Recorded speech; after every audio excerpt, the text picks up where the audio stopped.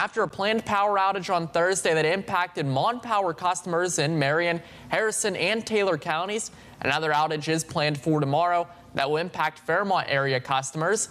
The outage is planned for tomorrow between 7 a.m. and 3 p.m. But if there's inclement weather, the planned outage will be rescheduled to Monday, April 24th.